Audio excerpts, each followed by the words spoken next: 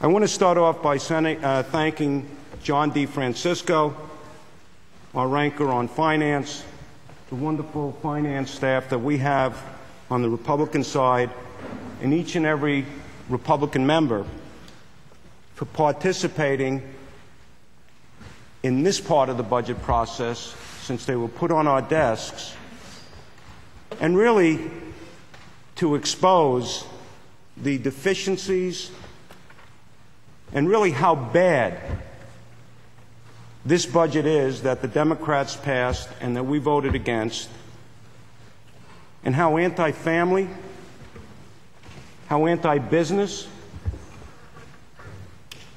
this budget is. We start off by the process.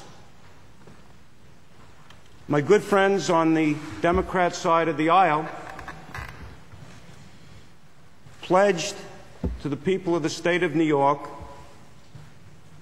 when they campaigned to become the majority party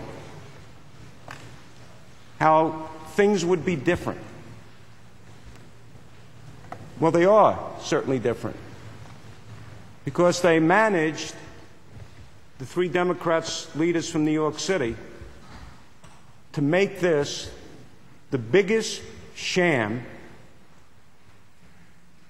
and the most disgraceful way to negotiate a budget.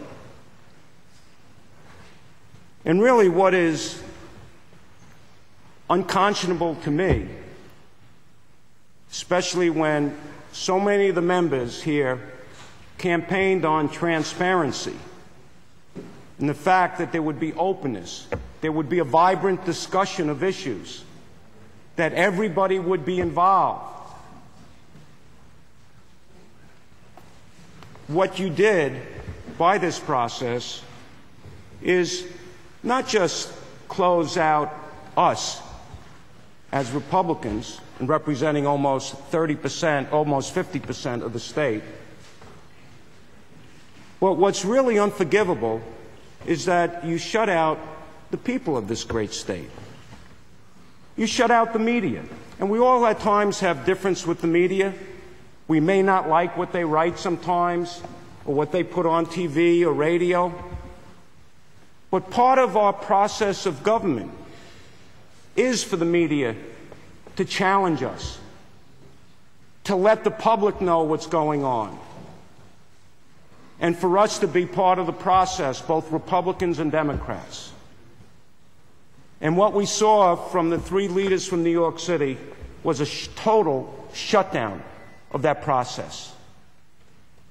They closed the curtains. They went behind closed doors. Everything that every single one of you here said would not happen if you gained the majority. It is the worst display of arrogance that I've ever seen in Albany since I've been here now for my 25th year. We may have had disagreements on process in the past, but under the Senate majority, we opened up the process. We started joint conference committees. There were resolutions. There were budgets put out on the floor. There were joint conference committees. There was something out there for us to see as members, but even more important, for the press to see and for our public to see, our voters, our taxpayers, those who are struggling, those who have had it, like Senator Fischello indicated. And nobody ever said it better on this floor than Senator George Maziarz, who spoke so eloquently on behalf of the hardworking, overtaxed families of New York State. So, in all honesty, I can't say this has been a great process. I can't say or accept when some will say these are difficult times, so difficult choices had to be made, and they had to be made behind closed doors.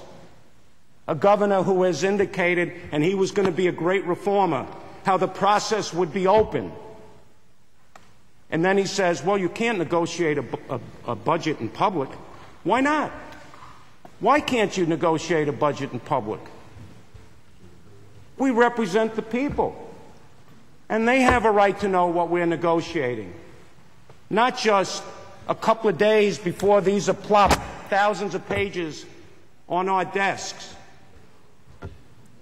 And they're expected to go through that and understand fully how these documents impact their everyday lives.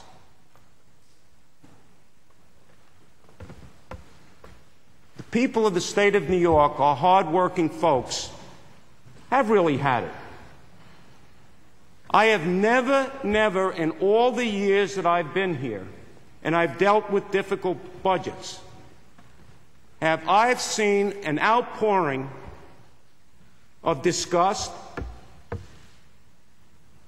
anguish, and fear by my constituents and by all of the constituents that we represent on this side of the aisle, and quite frankly, that you represent on your side of the aisle. Republicans, Democrats. And yet, the Democrat side of the aisle, the Democrat governor and the Democrat speaker, you turned your backs on those people. You didn't make tough choices. You just overspent and you taxed. Tax. Make it, just keep taxing. By raising taxes the way you did, $8 billion to spend $13 billion more and growing. That's the coward's way of doing it, by raising taxes. That's the easy way. That's not the hard way. You put some figures together, you pop up some percentage points, you attack the so-called rich, you don't tell the people that it's the small business people that you're attacking with income tax increases, the utility increases, the fee increases. That's why you want it to be behind closed doors, because you did not want the people of the state of New York to know what you were going to do to them. You didn't listen to Tom DiNapoli, a Democrat controller, who said this budget is totally out of whack and unsustainable, not just now, but down the road. So, Mr. President, I'm just going to conclude by saying thank you to my Republican colleagues for standing up for middle-income families, for hard-working families, for people that are holding down sometimes 2 and 3 jobs to make ends meet. I thank you for standing up. And I hope when my friends on the Democrat side of the aisle go home, that they listen to people in their districts.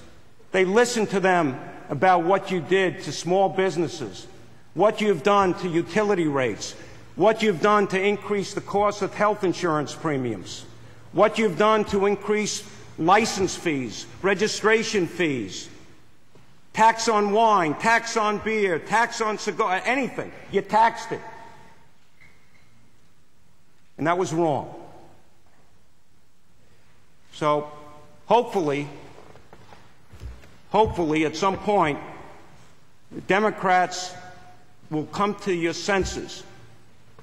The governor will come to his senses.